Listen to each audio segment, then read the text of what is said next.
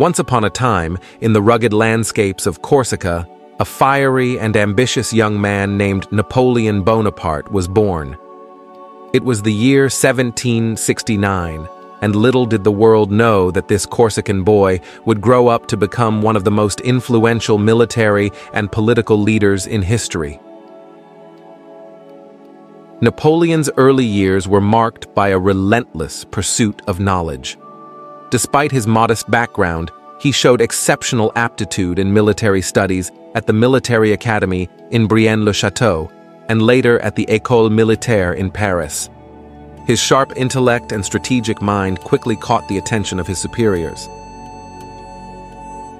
As political turmoil swept across France, Napoleon found himself at the center of a whirlwind of change.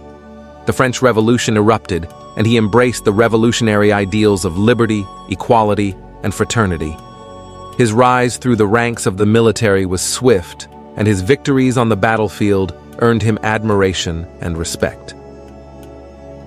Napoleon's defining moment came in 1799 when he orchestrated a coup d'état, effectively overthrowing the existing government and establishing himself as the first consul of France.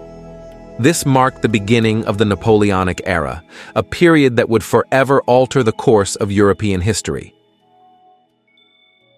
Under Napoleon's leadership, France experienced a series of military triumphs, expanding its empire across the continent.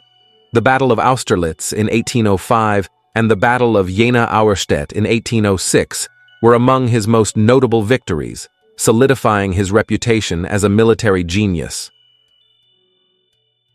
However, Napoleon's relentless pursuit of power eventually led to his downfall. The ill-fated invasion of Russia in 1812 proved to be a turning point. The harsh Russian winter and guerrilla tactics decimated his Grande Armée, signaling the beginning of the end for his European dominance. Defeated and forced into exile on the island of Elba in 1814, Napoleon's story seemed to have reached its conclusion. But destiny had other plans.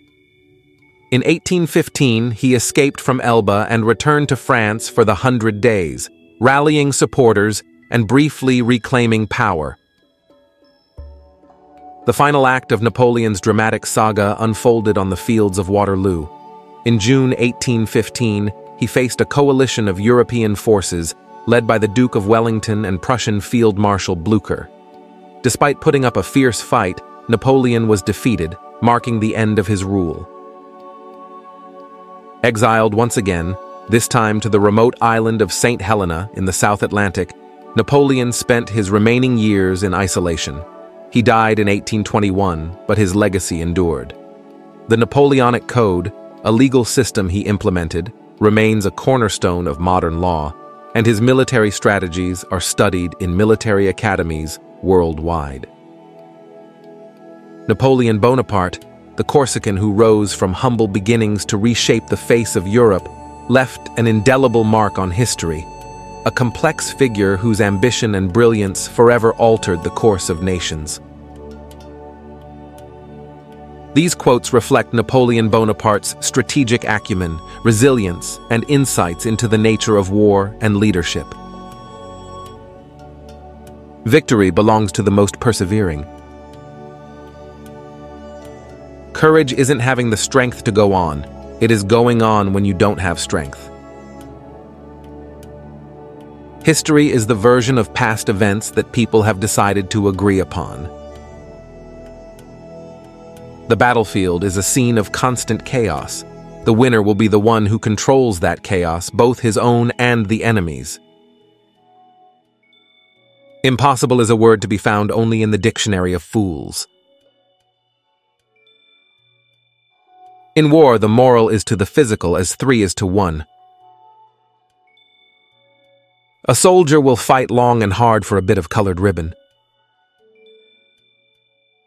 The strong man is the one who is able to intercept at will the communication between the senses and the mind. The battlefield is a place of constant decision-making. Adaptability is key to victory. The battlefield is the most sincere judge of men. Thank you for watching.